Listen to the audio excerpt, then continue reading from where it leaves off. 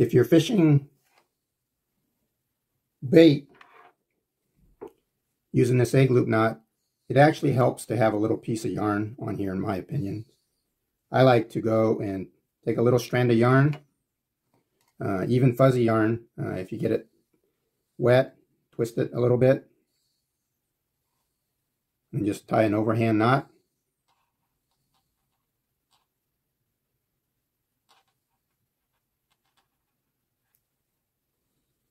Okay, so you just have a piece of yarn like that.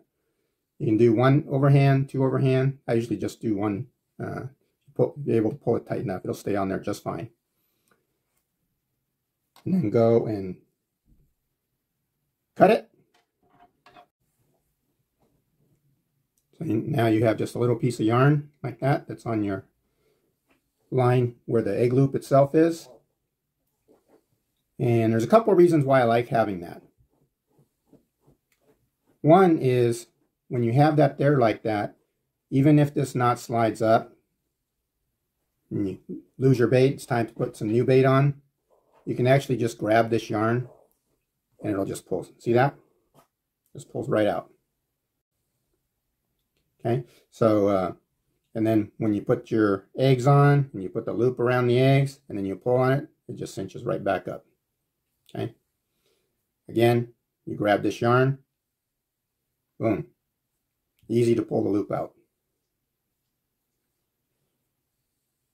The other reason why I like having the yarn like that, even when I'm using the bait, and I like to have it right there, if the bait falls off, I still have something there, and I think that it holds the scent a little bit. So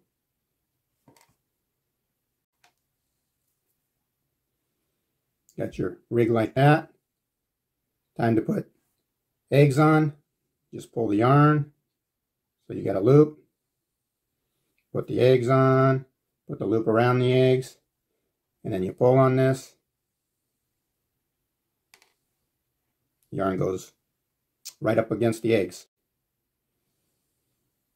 The egg falls off when you're casting or something. Or you get a couple drifts and you just have a little piece of the bait left on there. Yarn's still there. And it's got a little bit of smell, I think.